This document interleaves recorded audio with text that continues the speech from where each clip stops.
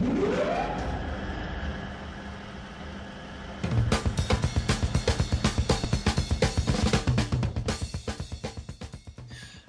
I'm going to show you how to make a WordPress website as a child theme with the Genesis theme in WordPress. And this is a Photoshop mock-up of how the client wants the website to look. There's an inside page with a sidebar. We've got a logo, obviously a header area here, a nav bar, content. We'll be mainly working on this page, but that's actually the front page. The home page is going to look a bit different, obviously. So we've got WordPress set up here with the default theme 2011, and we're going to create a Genesis child theme. So go to Google and Google Genesis child theme, and there's a tutorial on how to build one. Here all we'll do is download the sample child theme. So unzip the sample zip, and in there you have the simple child theme.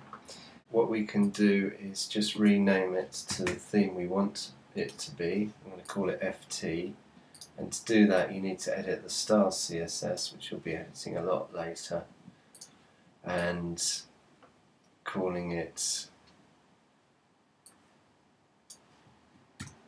FT. But we'll save that and put that into the themes folder, which in WordPress is under WP content. And then if you go back into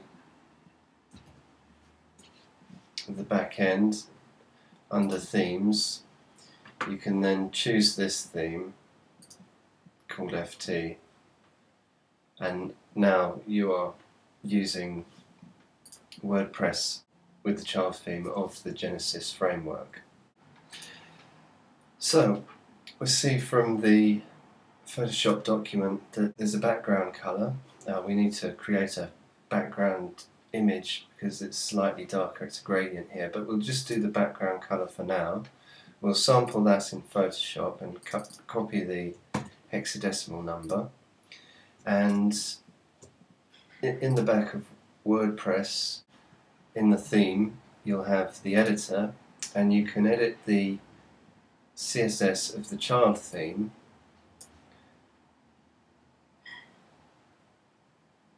You can see that the body background colour is white at the moment, and we're going to put that cream colour in, update the file, and then if you refresh the site, there will be the background colour. Obviously we want this to be white. Let's do that as well. In here you will find the wrap identifier. We'll give that a background of white.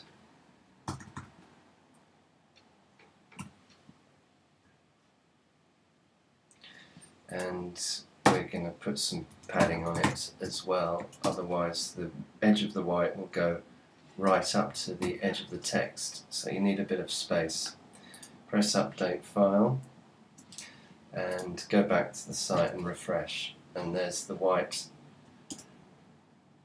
core of the site against the cream of the background. So we'll leave it there for now, but as you can see you're already on your way for making a simple child theme on top of the Genesis framework in WordPress. Thank you very much. Goodbye.